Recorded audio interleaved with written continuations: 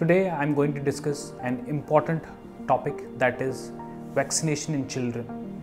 It is always said that prevention is better than cure, and vaccines are one of the most important methods to prevent common infectious diseases like polio, measles, chickenpox, besides others.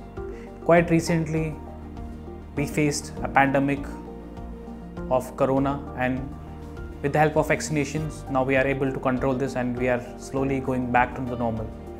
All this is possible only with the help of vaccination. Similarly, there are multiple diseases for which there are vaccines available, and these vaccines are not only effective but also safe. In children, the vaccination starts at birth. Usually, children before discharge, they receive 3 vaccines, that is vaccine for tuberculosis, which is known as BCG. Then they receive vaccine for polio, which is an oral vaccine, and hepatitis B. These 3 vaccines are given at birth before discharge, and then subsequently the vaccination is continued at 6 weeks, 10 weeks, 14 weeks and beyond. It is important for the parents to understand to give these vaccines timely.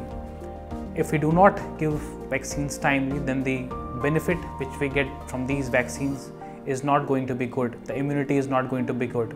And if we do not complete a schedule which is there for a particular vaccine, for example, for DPT we have 3 doses at 6, 10, 14.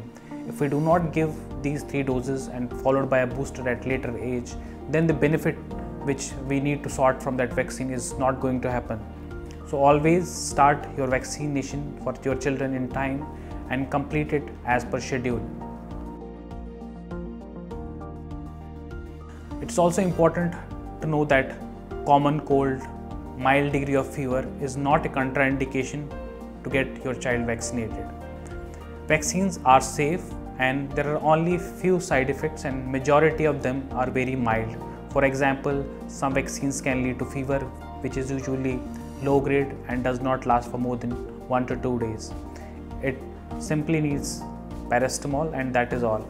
Sometimes it can also lead to local redness and induration, which is again a short problem and it usually subsides of its own.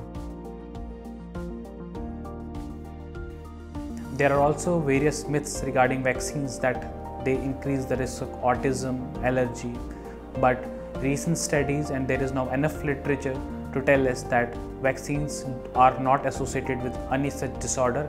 In fact, vaccines decrease the risk of infectious diseases and also help us in herd immunity. That is, as more children get their vaccines, it serves a community benefit and also for that individual and also for that community. So if majority of the children are vaccinated, the community as such is protected from these infectious diseases which are almost totally preventable with the help of vaccines.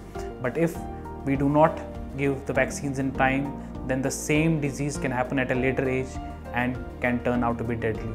So it's my request to all the parents to kindly get all their children vaccinated before discharge from the hospital and subsequently as per your vaccination schedule. They are totally safe and effective.